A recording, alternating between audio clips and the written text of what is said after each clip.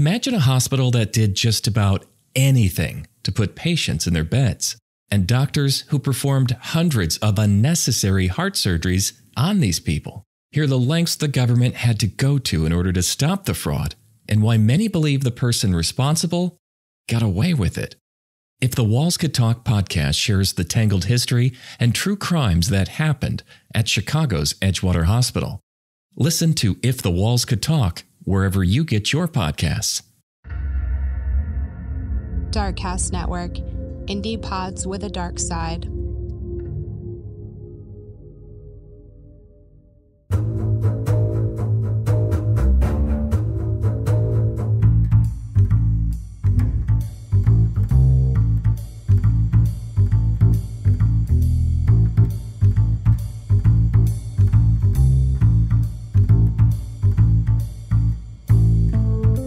Whoa. Yeah, there's a D word I wasn't expecting. Oh, wow.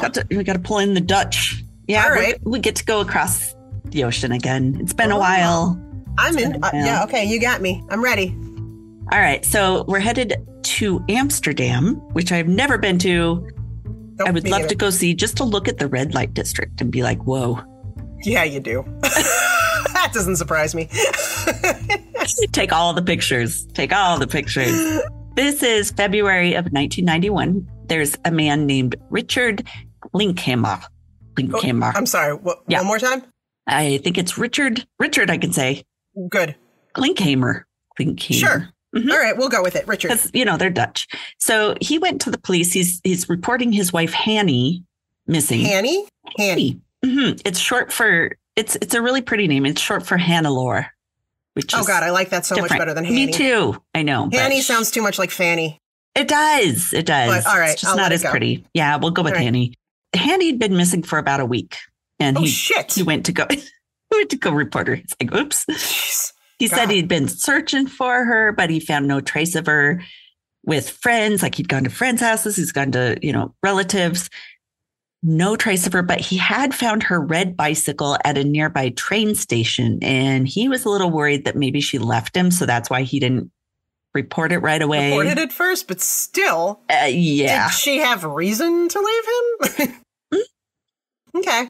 Yeah. We'll see. So he why did to report that come to mind? Yeah. Interesting. So police are immediately suspicious of him. They're like, yeah, right. You are the husband. And you didn't come in. So they begin to try to hunt to find his wife. They search their home. They try to find her with sniffer dogs. I mean, they were on it. They did a much better job than Richard did. Richard just went to look for her bike. I just want to make sure the bike's okay. Right. So they find this. They take the sniffer dogs. They even do an aerial infrared scan with the Royal Dutch, whatever they are. Wow. Like the army or something. But they're coming out with nothing. So they searched way more than Dick. I'll call him Dick. Too. Okay. Yeah. Dick. So without a body or any sign of her, police are stuck though. So right. Because again, when you're an adult, you have the rights to go missing. Right. I assume that that's also in Amsterdam. You're also allowed to go missing. Should you care to. I think so. Especially, if you're in a situation you don't want to be in. Right. They decide, okay, we got to look into Richard and Hanny and see what kind of clues we can dig up. We're going to look at Richard. Richard had grown up with a less than ideal childhood, as they often do in our stories. So he's a young child living in Austria at the beginning of World War II. Not a good place to begin at the beginning of World War II. Shit. Yeah. Yeah. His mother had carried on an affair with an SS officer and had been raped by a Nazi. I mean, yeah. Whoa. Okay. They all have some issues at this point. This just got dark quick. Yeah, very quickly. Like affair with SS officer and got raped by Nazis. What? Jeez. Yeah, not good. So when she'd taken Richard back to Holland after the war, get this. I had no clue this happened or even existed. So she was punished for her affair by the Dutch public, who shaved her head in what they called an ugly carnival. What? An ugly carnival. Kind of like a freak show. What? Oh my God. I didn't know these were a thing. So ugly carnivals. Is a thing? Okay. Yeah, I had to go look up what they were because I was like, what the fuck's an ugly carnival? Yeah. Should I apply? I don't know. But no, ugly carnivals cropped up after World War II when the occupied countries were liberated from German forces. So like the citizens, I guess it was pretty big in France. The citizens took a tactic out of how Nazis had treated their people, and they would publicly humiliate women who had children with or collaborated with their German occupiers. Oh my God. So sometimes this would mean publicly shaving their heads, and sometimes they're beaten as well. Holy shit. And then they would be paraded through the streets, sometimes stripped naked and covered in tar or painted with swastikas. Holy crap. So because she had slept with an SS officer, had an affair with an SS officer, they did this to her. Wow. And I read this practice actually has its roots in the Dark Ages, where the it sounds like it. It does, doesn't it? I'm like, why are you bringing this back in the 1900s? Tar and feathering and shit? God. Yeah. So it has its roots in the Dark Ages, where the Visigoths would remove a woman's hair to punish her for committing adultery as a show of power against women, since women are known for their long, luxurious locks. Mm-hmm. But like, dudes are involved too. Hi. But maybe they killed the dudes. I don't know. Wow. No, I didn't know anything about this at all. This didn't come up in school. No, they didn't tell us about ugly carnivals. What? No. Be like, what's an ugly carnival? I just thought an ugly carnival was like, with clowns and carnies with no teeth and shit. For sure. That would be amazing. Can we start the ugly carnival? It's like so scary. Nobody wants to go. So it's actually kind of crazy that people that are freed from the Germans, they take up the same practice as the Nazis themselves. Yeah, way to go. Way to learn from others' mistakes. Right. Awesome. I know. So apparently Nazis during the war, they would take German women that they thought had slept with non-Aryans or with foreigners, and they ordered their heads shaved. So it's the same. What? Right. Great. You're no better. Nice job. Yeah. You just hurt your own people just like they did. So damn. Richard, when he's just 5, he watched his aunt get raped and his uncle murdered. Jesus. So this kid's had some exposure to some dark shit. I couldn't find any information on why his aunt was raped and uncle murdered in front of him, but I'm assuming it has to do with the war, possibly Nazis. I don't know. Wow. Setting up for a really great life. After the war, his mother worked as a prostitute to get by in Holland, and little Richard, he went in and out of foster care. So that's fun. At 19, Richard joined the French Foreign Legion, which I thought, okay, that sounds like a great, patriotic thing, but it's described as a branch of the French army made up of volunteer foreign misfits. Oh, God. Oh, okay. So it's another kind of ugly carnival. Okay. It's a whole nother ugly carnival. So he goes in, he's in that French Legion. He's taught how to kill and dispose of bodies very well during this. Yeah. I don't know if that's their life focus. Skills. Yeah. Great. We don't want to teach you to survive outside. We want to teach you how to kill and dispose of people. He turns out to be a really good shot, and he's one of their best marksmen in his company. I'm so glad he's found his calling. Wow. Yeah. For his horrid upbringing. Yeah, we should put you in with a bunch of other misfits. But he deserts the Legion later in 1960. He moves in with family, and he gets a job as a beer tender at a local pub. I'm not sure if they use that term then, but we have a bunch of them here. That's what they do in our breweries. They call them beer tenders. So during this period, he met, Leontine Van Emmerich, who she fell head over heels for Richard. As for Richard, he's a bit of a ladies' man. He's not really interested in a monogamous relationship, but he tries. He's one of those guys. He tries to break things off twice with Leontine. Okay. But she just keeps coming back. And she wasn't a take no as an answer kind of girl. Well, especially not once she's knocked up. She's like, nope, can't Stage get 5 clinger. Get rid of me that easy. Stage 5 clinger. I'll find you. So when Leontine becomes pregnant, he dutifully marries her as he's expected to, which she's like, okay, got him. I bagged him. I bagged that bitch. So he's 25. She's 22. Their wedding is followed by a reception, of course, at which a very drunk Richard and his brothers belt out tunes and they embarrass his new in-laws like they are really inappropriate. Well, this is a long time honored tradition that's gone on for a very I mean, it really has. Today. It does, but maybe they didn't expect it to be so aggressively drunken grossness. Anyway, so one girl in attendance, it's Leontine's 15-year-old stepsister. She's instantly enamored with Richard. Apparently, she's another stage 5 clingers do not fall far from the tree in this. Huh? Yes, yeah. No, wow. She's instantly, first time she meets him at this wedding, she's like, oh my God, this hot. It's not just I'm in love with my sister's boyfriend. Yeah. It's her now husband. This is a problem. Right. This is, and you're at their wedding. You're at their wedding, girl. Back off. He's kind of taken. Yeah, he's kind of taken at this point, honey. You're a little late.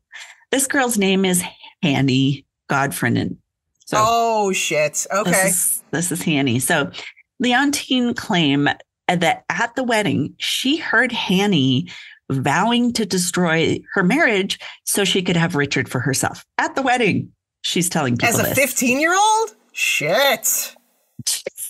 That's wow. Hanny had joined the Van Emmerichs, the Leontine's family, when it was 5 years before. She had joined them after her parents had had a very violent argument.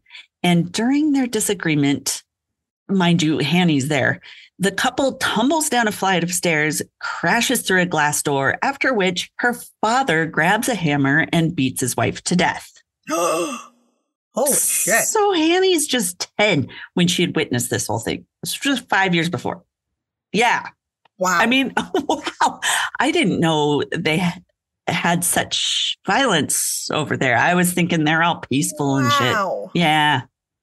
Since her mom was murdered, her dad goes to jail and she and her brother go to live with the Van Emmerichs. Gotcha. Makes sense. So Leontine's family. I'm not sure if they're actually related to the Emmerichs. If there's any blood shared in there or not. Or whether they just took them in because they were close to the family or something. So, So back to Richard and Leontine. So it's just 6 months after the wedding. Leontine gives birth to their first child and a second just a year later. And Richard, he does well. He's an entrepreneur. He opens a few butcher shops in Amsterdam. Okay. Little creepy butcher shops. But he does it with his brothers and they're doing good. So eventually he and Leontine decide they move up to North Holland where they open a seaside hotel, which sounds amazing. Okay. Hanny, she had lived near them and she often came to help out with the kids and babysit. Okay. Oh, no. Yeah, she's still on a mission. Being around Hanny a lot, Richard discovers he's catching feelings for this now 19-year-old girl. Mm-hmm. Oh, God. Trying to put out those clutches on him. So in 1966, while Hanny's over for Christmas dinner, this girl does not, she like, these are big events. I better go for the broke, you know? Right. She waits till the major events, the big holidays. To make her moves. Yeah. So she's over at Christmas dinner. Richard and she were washing dishes when Hanny tells him, you know what? I'm free next Monday. And she gives him that age-old offer of your place or mine.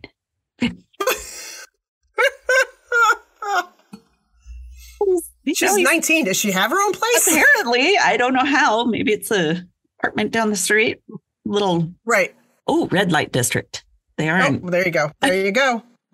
Not one to miss an opportunity. Richard, of course, agrees. And they begin an affair. Not one to miss an opportunity. Like, oh. Well, I don't want to miss out on a great opportunity. I mean, he's an entrepreneur, you know? Right. So he and Hanny, they carry on their affair for about a year before Leontine catches on. Wow. But Leontine is still so in love with Richard that she's willing to do just about anything to keep him. She suggests they try a three-way relationship. Not a threesome, but more like the polygamous style where he alternates between the women. It's her sister, even though it's not her sister. I know, it's her sister. But yeah. Still. Yeah. This is not a good idea. Yeah. So they try it for a while. Idea. You're right. You're right. Because they try it for a while. And when Richard is away, the stepsisters, they fight wildly. Of course. I mean, they're fighting over the same guy. There's only so much dick to go around. I mean, Richard. Exactly. Yes. It only lasts 3 months. And Hanny leaves town. She's I'm surprised it lasted 3 months. Richard's like, I've got my cake and I can eat it too. This is great. Exactly. Hanny's finally fed up and she leaves town to go live in Amsterdam. But this doesn't stop her relationship with Richard. He still goes to visit her. After which, he would go and visit her, and Hanny would then call Leontine and tell explicit details of their sexual trysts to Leontine. Dude, why even bother? What? Wow. Just to rub it in her face. Cold. Yeah. That's cold. Why would you stay on the phone though? I'd be like, oh, it's Hanny. Click. Just hang up. Yeah. You don't need to hear that shit. No. There's no voicemail. She can't. No. Just hang up. Just let it ring. Just let it ring. Or just leave it off the hook. Yeah. Yeah. It's a thing back then. So this kept going until 1975 for more than 10 years. 10 years. 10 years. Richard's got the best life ever. He's like, whoop. Hanny decides enough is enough. And she leaves for Israel. Once again, she's like, I'm out. You're not going to commit to me. I'm gone. So she leaves for Israel. Richard, being such a great guy, he tells Leontine he'd stick out with her just until their 2 sons are older. You know what? Just for you, I'll hang around. Thanks for throwing me a bone. However, before the kids are fully grown, the couple divorces just 2 years later. Richard's denied contact with his children, though. Good. Don't know. Yeah, Dick. Good. Right? Yeah. So they call Hanny Aunt Hanny or other mom or what? I mean... Wife 2. Yes. Right. It's thing 1 and thing 2, but wife 1 and wife 2. Right, exactly. Ugh. Richard's in his 40s. He feels like, yep, Hanny is this perfect person I want to spend the rest of my life with. I mean, he's been trying them out for that's driving both for 10 years. So a few weeks after running off with Hanny, he goes and runs off with her. The 2 get married. Richard, he had begun writing some years before, and he delved deeper into this passion for writing. And he wrote a handful of short stories, many of which were autobiographical, because everybody wants to know about Dick. Yeah, right. Tell us a story, Dick. But he did churn out a couple of novels as well.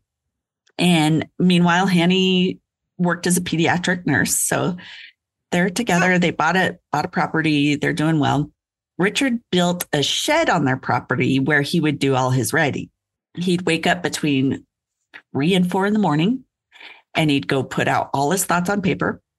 And then he'd go on till about 10 in the morning. After his writing's complete, he'd get hammered.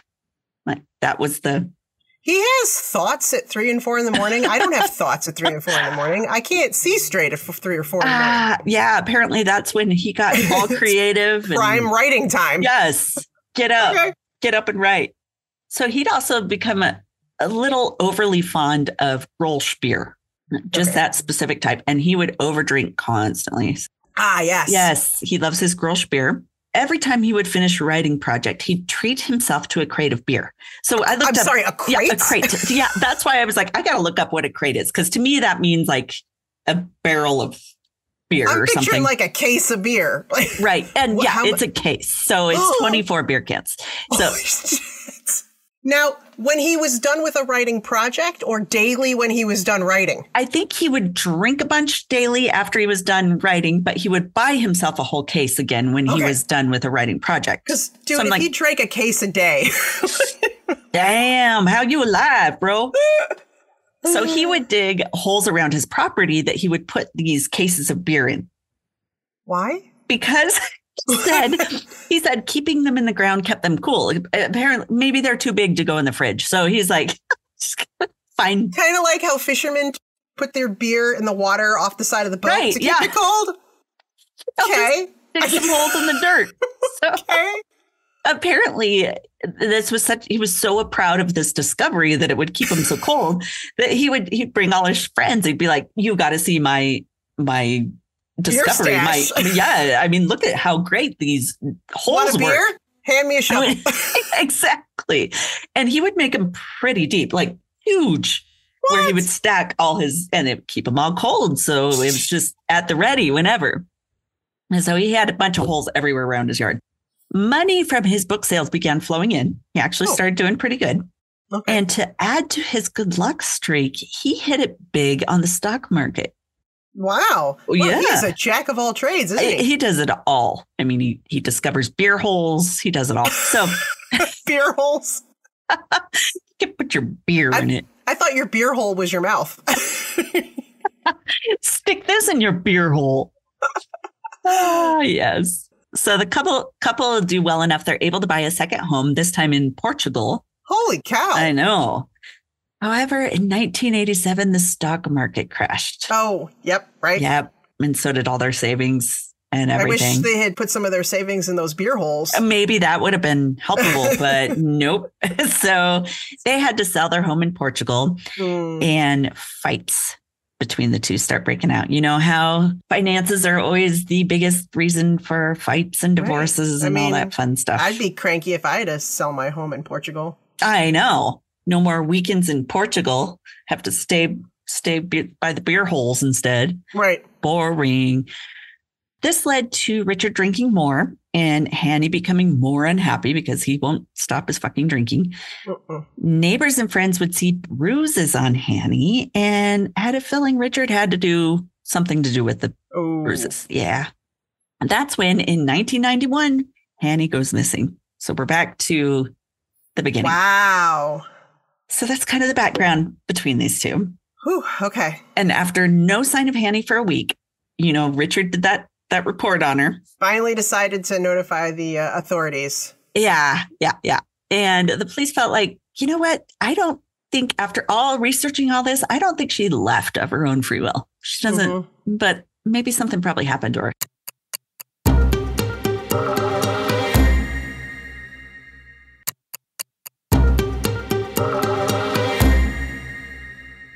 After Hanny went missing, neighbors felt like it was strange that Richard had taken a full week to report her missing, just like we were kind of like, right. Plus, he's acting all nonchalant and he's not trying to find her. He's not changing anything. So as for Hanny's bike that was found at the train station, that was made even stranger by the fact that there were no trains coming or going the night she had disappeared. Oh. What are you doing at the train station? And nobody had reported seeing her the next day on the train. Interesting. What are you just hanging out? Train station? Not likely, but suspicious. Yeah, it's a little suspicious. Police felt like Richard had done something to Hanny. So they questioned him over and over again, and they search his house and his shed, and they confiscate a lot of items. Thinking, well, maybe this meat grinder has something to do with it. Like they even took a meat grinder. He was a butcher at some point. So I know, but so he still had the meat grinder just in his shed in case they needed to grind some meat. Exactly. So they even took that. They took a bunch of shit. They did, like I said, they used the Air Force, used their infrared scanner. The dogs did the sniffing, but they're left with still no clues. In Holland, if there's no conclusive proof that a crime has been committed, you can't legally arrest somebody. So, here we have kind of circumstantial evidence can point to it, but they can't do that there. So Richard is left to live for free. Yay, I'm free. Richard waits 5 years. And on the 5th anniversary of Hanny's disappearance, he has her declared dead. Wow. At least he waited. I mean, we have a lot of these stories where people are like, insurance same day. Hey. I have a bad feeling about his beer holes. Yeah. I have a very bad. I think I know what he shoved in his beer hole. Right. Yep. You got something in your. Shove this in your beer hole. Yeah. Why aren't they? Were they checking the beer holes? I don't know. But he began collecting a widower's pension, which probably why we don't have those in the States. It's probably like our insurance, I suppose. They probably don't have to have insurance over there.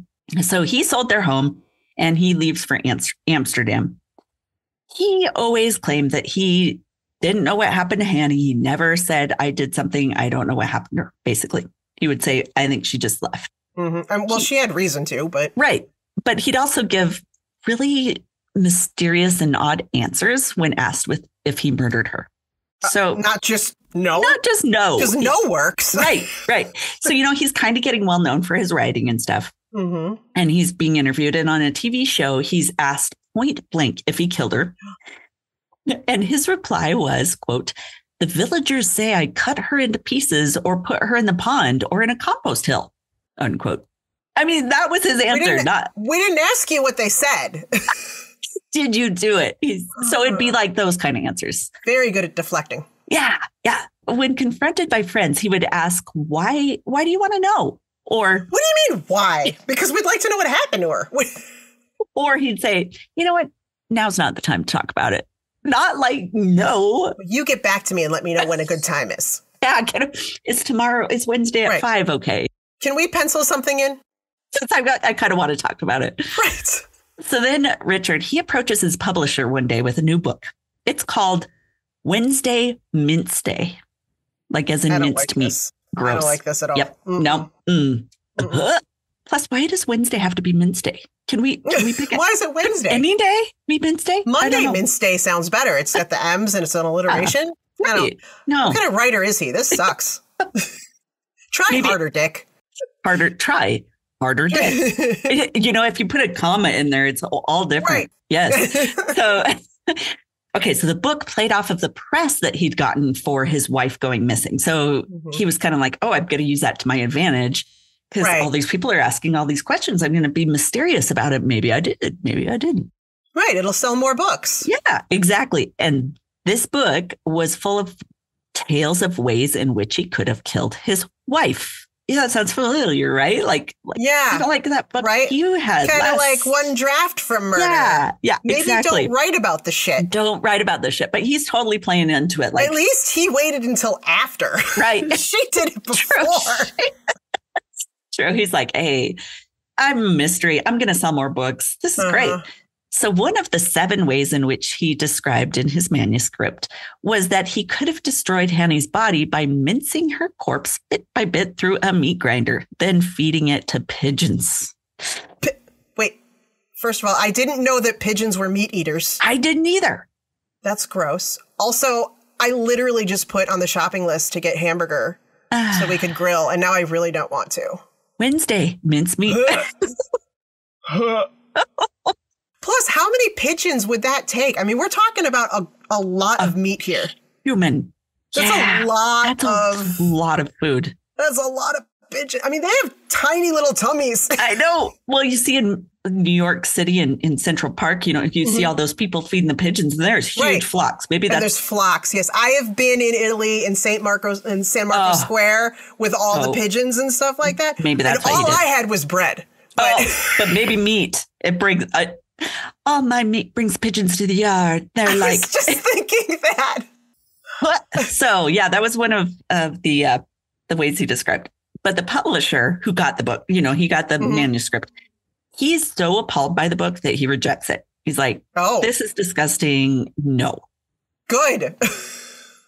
No one wants to read this shit, man. Nobody wants to read about your disgusting ideas. And who would do that? I don't know. Anyway. Soon, though, the manuscript gets out to the public. I wonder who released that a little bit. Right. Yeah. Leaked it. Yeah. Whoops. TMZ. Yeah. Could have been MTV, all the V's. So Richard gets even more notoriety that he loves, of course. Meanwhile, the new owners of Richard and Hanny's prior home, they begin a renovation project. And they deconstruct the entire garden. And that's when workers come across a chunk of something clay, something buried beneath the garden shed's concrete floor. Oh, he didn't bury the beer in the garden. I mean, in the shed. It was outside, but he did. But he had also made one in the shed for the beer that he didn't show everybody else before. So it was originally where he kept the good shit. That's the good shit. That's the high end grolsch. Inside of that kind of clay material, they found a human skull, which was later determined by a forensic scientist to be Hanny's. So they had to put back all the teeth and everything. Oh, no. So finally, Richard is arrested and investigators are thrilled to finally have gotten enough evidence to prosecute him. He's probably wishing he had used the grinder now. Right. Damn it. Shit. I should have done that. Good idea. Maybe he should have written the book first, like the lady did, and he would have had all his ideas. But right. There is something to be said about pre-planning. Yeah, there is. But he's finally arrested in February of 2000. And he said, wow. I know. I mean, he got away for a long time. And right as he's arrested, he said, I've been waiting 9 years for this. So he knew it was coming. But why read the books then? I don't know. Right. It was like he was like enticing them or like daring them to, come get me. Why sell the house? Somebody eventually is going to dig into that's stuff. That's true. Then just stay there. Stay there. Don't. I don't know. Mm-hmm. According to Richard's confession, he actually is like, I'm going to tell you everything. Oh. So he tells him Hanny had come home from a shopping excursion and one of their fights break out. So this fight is worse than others. And Hanny orders Richard to leave. She's like, get the fuck out. Mm. The two begin shoving and hitting one another. Hanny grabs a crowbar off the washing machine. I know, like, why is the crowbar with the washing machine? There's a crowbar in the washing machine. Why is it on the washing machine? Not where I keep my crowbar. Not usually, but you never know. So she grabs that off the washing machine and she starts swinging at him. Oh, Jesus. They wrestle. Mm-hmm. Richard wrestles the crowbar away from her. He hits her a few times with it about the head.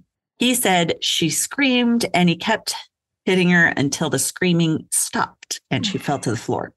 Brutal. I mean, he's really just telling all the details. He then drags her body out to the shed and threw her into the beer hole that he'd used for his stash of beer crates. And the next day he covered the hole with dirt, a layer of compost to mask the smell. Oh, God. And a layer of concrete. And then he lived there for a while, like, whoa, for a few years. Okay.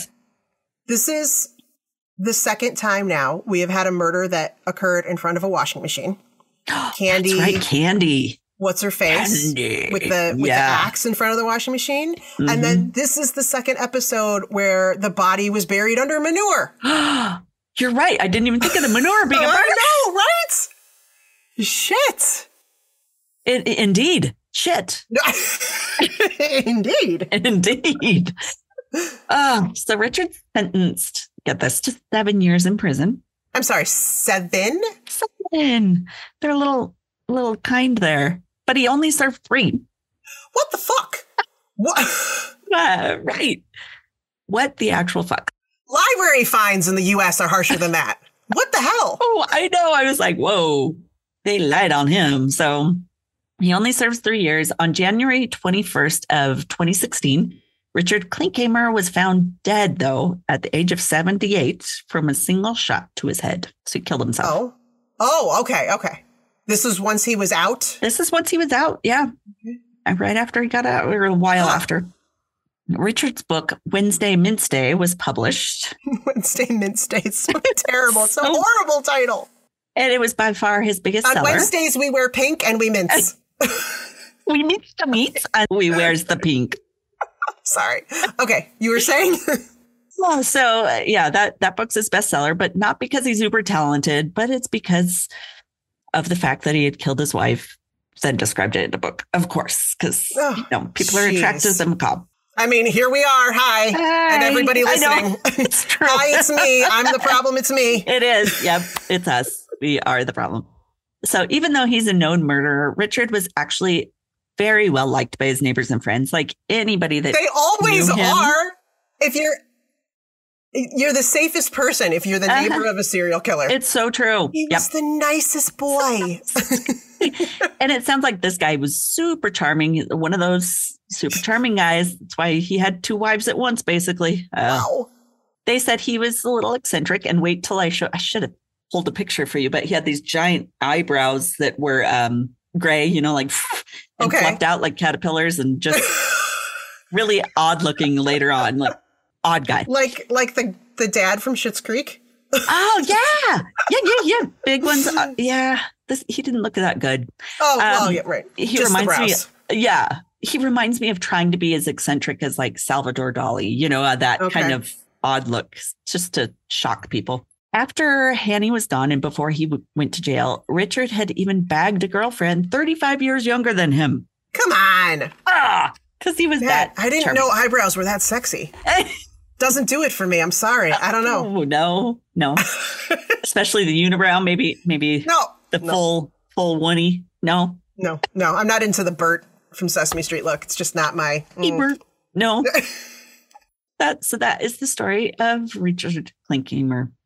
Holy shit. 2 writing stories in a row of writers who wrote about... How weird is that, 2 writing stories in a row? And we had both planned these before the other was done. And the moral of the story is whether you write about it ahead of time or after, it doesn't matter. You're still fucked. It's still super stupid. Just don't do it.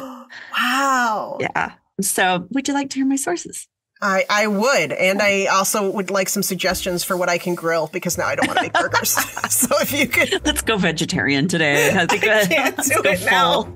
Full leafy greens. We are not doing meat. From allthat'sinteresting.com, theguardian.com, narratively.com, a story with an article by Tiffany R. Jansen called He Killed His Wife, Then Wrote a Novel About It. Great title. It's very correct. And then pictolic.com. Ooh, that was great, though. Thank you. Anyway, that was a good one. Thank you. Ugly Carnival. Now let's start an ugly carnival. We have learned another historical fact. Right. I don't know. I feel like all carnivals have an ugly factor. I don't know any high fashion, gorgeous carnivals. It's just maybe that's what we need to make. Gorgeous carnivals. Right. Yeah. High fashion carnies. High fashion carnies. Cool. Well, thank you guys for listening again. Yes, thank you. See you next week. See you next week. Hey, Oddies. Thanks for listening to another episode of ODFM. If you're a longtime listener, hey, we cannot thank you enough for your continued support. And if you're a new listener, thanks for giving us a try. If you like us, please drop us a like, subscribe, or rate us so we can share our stories with more people around the world.